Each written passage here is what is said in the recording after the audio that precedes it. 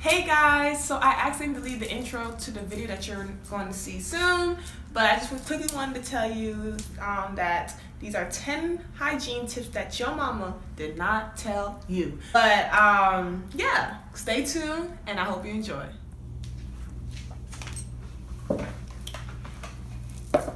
Okay girls, between me and you, this is a tip for me and you and all the girls out there who can relate. Don't douche down there. I know your mom probably told you don't put no water, don't go crazy down there. Don't put flowers and roses and all that stuff. You have your natural scent.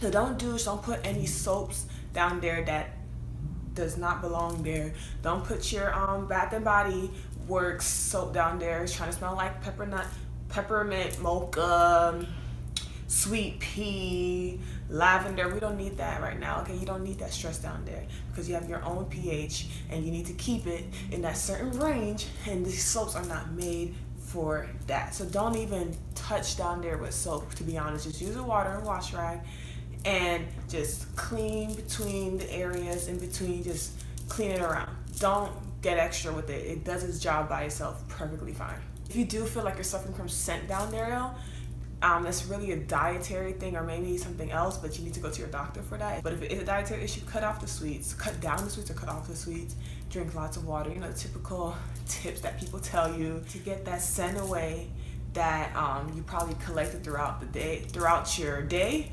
Because sometimes, you might live in the city, so you might carry a lot of toxins that are in the air and it clings to your body, whether you like it or not. If you ever had synthetic hair and you come back from a party that probably has a lot of smoke, you come back the next day and you're it's the same thing behind your ear. So just get a cotton swab, a cotton ball, and just clean it back there with a toner, and I promise you're gonna have gunk back there because it collects in literally 24 hours. Okay, my next tip might be a little but girl, you need to know, boy, you need to know as well. Scrub and exfoliate underneath your butt cheeks. I'm gonna sound real crazy right now, but honestly, a lot of us have darkening under our butt cheeks, and that could be due to because our sedentary lifestyle, when you sit down and we're the places where you sit a lot, it tends to be the darkest parts, but also it could be an accumulation of dirt. So like I said, get an exfoliator.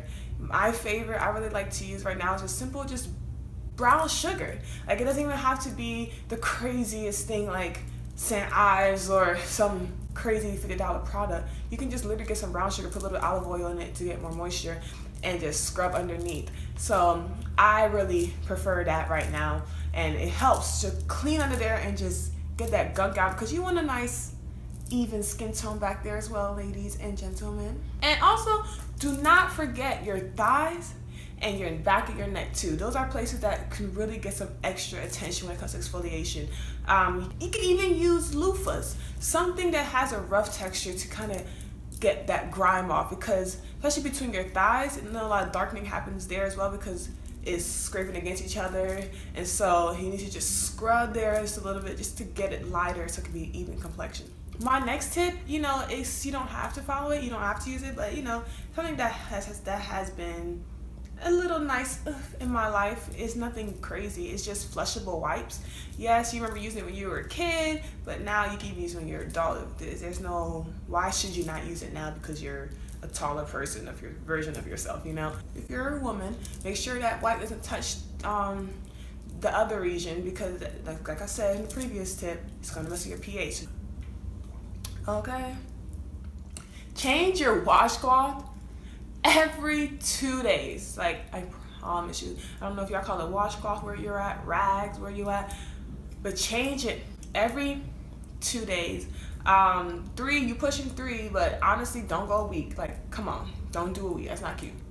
You have all this dirt. You see the dirt going down the drain. Trust me, that dirt is also in your rag or washcloth, I promise you. But change it every 2 days. And also because, you're cleaning in areas that are very sensitive as well. You're cleaning your butt, stuff like that. So in your armpits, places that hold a lot of scent, you need to change every 2 days. And also change your towel every 5 to 7 days. It's 7 days you're pushing it. I just said 7 just so you can feel better about yourself. But 5 days is I would say change every 5 days, because it starts to get that moldy scent and it's holding up, it's trapping the reason for a towel is to hold water, so it's probably getting trapped with a lot of water throughout the day. And you know, it depends on how many showers you take as well. If you take 2 showers a day, then you might have to change it earlier than 5 days. But if you take it once a day, you know, just change it 5 days. Another tip concerning rags, this is tip number 6. Definitely use a white washcloth or rag every day for your face. So I say white because when you use white washcloths, you can see what you missed. So I wash my face in the morning. I use a brand new washcloth, a brand new white washcloth, and I dry my face. And I say, I have brown stuff on my washcloth when I got to this region. So now I know that I probably missed some makeup right there, or something like that. Not in the morning, actually. That'd be like a nighttime thing. But you know what I'm saying? Like, I have 8 washcloths just in case, but 7 washcloths, 1 for every day. Another tip that I really recommend, and I don't know if it's exactly hygiene, but it's like sanitation, especially during the fall season because it's flu season. I highly recommend using a Lysol spray and spraying your surface areas that you know are getting that you know that has heavy contact. Spray Lysol on all the handles, all the switches, even like the knobs that you use to touch the stove with, to turn on the stove, everything that you can possibly think of that that gets a lot of traffic. Spray it, and I promise you, you just feel a lot more better about yourself. And at least you say, I tried to not be sick. Also, tip number 8, boil that toothbrush container, boo. I promise you, it sounds weird, like, boil a toothbrush container, what? Okay, toothbrush container holds a lot of bacteria because it is a closed container, and it probably has 2 or 3 holes on the container, which is cute, but it's not that airable. So of course bacteria is going to accumulate. I would do this like once a week or maybe 2 weeks, if you're doing more, if you have time, but I'm just trying to make it more realistic. But boil it for after the water has been boiled. Keep the container in the water for about 5 to 7 minutes, because you don't want the container to melt, because most toothbrush containers are plastic, so you don't want it to melt. And you probably, after boiling it for like 5 to 6 times, it's probably not going to be the same anymore. So your best bet is to keep replacing toothbrush containers after 5 or 6 boils, just to keep bacteria low. These past 2 tips, we're just trying to keep bacteria low, okay, girl and guy? Okay. My 9th tip is when you go to a public restroom, which is not the best place to use the restroom. We all have the horror stories. But if you go to public restrooms and sadly, they have no soap, which I think we have all experienced this. They did not have any soap, because you know, you probably went to that crusty old gas station.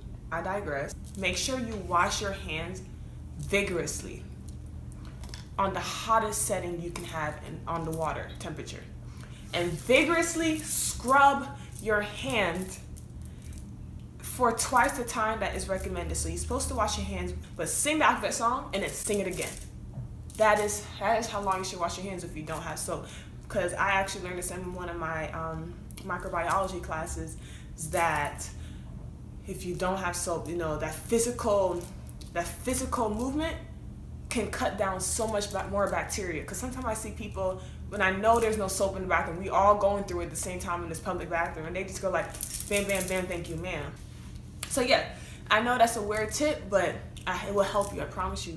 My last tip number 10, basically to put a tea bag in your shoe. The shoe, that's the shoe or the shoes. Just had to pluralize that for some people. Just saying. So I would recommend getting a tea bag and soaking it in warm water, so it can like pull out those toxins out your feet, so you know they can smell better.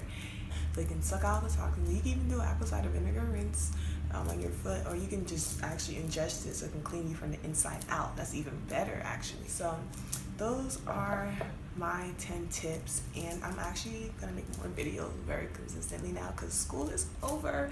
Yes, for this semester, we got next semester, next semester after that, next semester after that. We got a long way. But yeah, if you want another life update, I can definitely do that for y'all because my life has been updated.